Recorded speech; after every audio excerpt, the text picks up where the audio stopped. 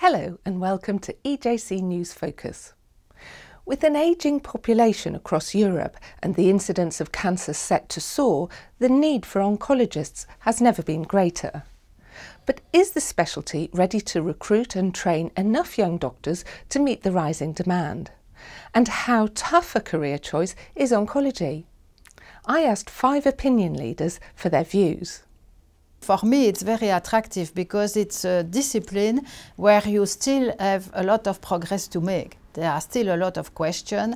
We cure 55–58% of patients with cancer, so you can still improve dramatically and so have a major action. So this by itself is already a challenge. It's quite a broad specialty.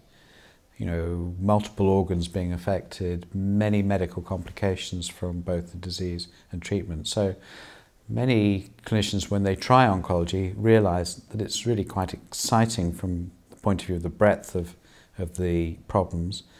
Of course, there are lots of developments, there's lots of research opportunities as well. This is a very rewarding specialty, and it's very interesting in terms of biology, in terms of research, in terms of being able to do clinic and research at the same time. But it's also a very demanding specialty, emotionally speaking, and the dedicated hours. It is a difficult discipline because you have to bring bad news to the patient, you have to be very strong yourself and to be able to cope with such an environment where you face death and life.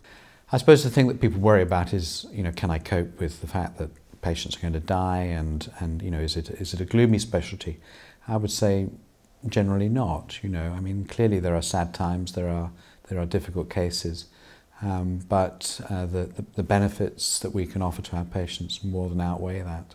In Europe, we are also facing more women going into medicine, and since it is a very heavy discipline, sometimes some women may prefer to have a different type of discipline, such as ophthalmology or dermatology, because it's somewhat lighter than oncology. What I would say is that if you are not passionate about it, for the sake of the patient and for the sake of yourself, you should not choose this specialty. In our program in Toronto, we had 20 or 25 applicants for 6 places last year, and they're high caliber applicants. I mean, it's very hard to choose amongst them. And they're all very excited about oncology and what their work life could be like in that area. We are going to face a shortage of medical oncologists very soon. So you know that the population is getting older, that the incidence of cancer is increasing sharply, and it's already very clear that we are not going to have enough medical oncologists to take care of patients. There's a limitation on the number of jobs available, not because there's a limitation on the number of sick patients that one could be looking after or patients that one could keep from getting sick, but because the government is rationing out costs as carefully as they can, and I do believe they have to do that, but we're struggling to get more positions for oncologists and more efficient ways of delivering care, working with nurses, nurse practitioners, physician assistants, and so on. So that's going to be an ongoing uphill struggle, I think, for not just Canada, but the United States, Britain, all of Europe and all countries, because none of us have endless resources. So, especially in a difficult economic climate, the challenges of oncology don't just lie in dealing with the disease. It's a competitive discipline, and while organisations like ESMO and EORTC offer fellowships to help some young professionals on their way, these opportunities can never be available to all. I asked our experts how they'd suggest that young oncologists might best prepare themselves for a long and interesting career. What I would tell young medical oncologists is that, first of all, it's just great if they have some research experience early on.